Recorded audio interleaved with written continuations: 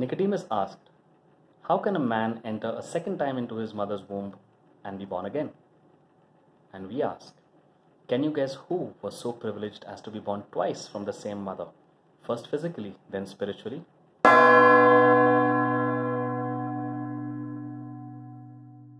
You're thinking, I know this one. It's St. Augustine, whose mother, St. Monica, we honor today. You're right. But there's more to that story, and we're telling it today because today is the day in the year 1944 when Pope Pius XII instituted the feast of the Immaculate Heart of Mary for the Universal Church. The introduction to this feast in the St. Andrew Missal says that Pius XII did this so as to obtain by her intercession peace among nations, freedom for the Church, the conversion of sinners, the love of purity, and the practice of virtue.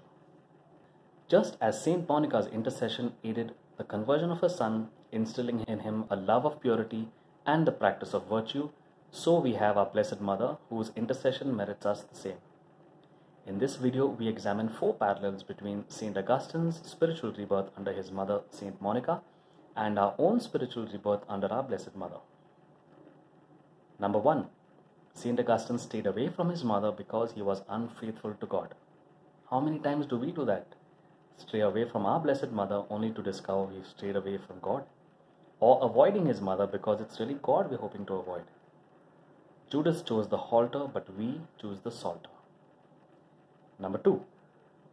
St. Augustine says of his mother that she went through more when she gave me my spiritual than when she gave me my corporal birth. It is said that Our Lady bore no pains at the birth of Christ but experienced her birth pangs at the foot of the cross when the sword pierced her soul. On that particular occasion, Christ, like a midwife, presented the son to the mother and mother to the son. But the interesting thing is St. John's mother was right there. Was Jesus making staying arrangements for his mom? Of course not. He was giving us our spiritual mother. And so John the beloved disciple took home 2 mothers that day, the one of his physical birth and the one of his spiritual birth. If we are to be like the beloved disciple, we too ought to have 2 moms, as Jesus wills, one from earth and one in heaven. Number 3. In the conversion of her son, St. Monica worked with St. Ambrose, who was the Bishop of Milan. As Queen of Apostles, Our Lady too works with the bishops for the conversion of souls. To convert 9 million Mexican souls, Our Lady of Guadalupe worked with Bishop Juan de Zumárraga, who sought her intercession.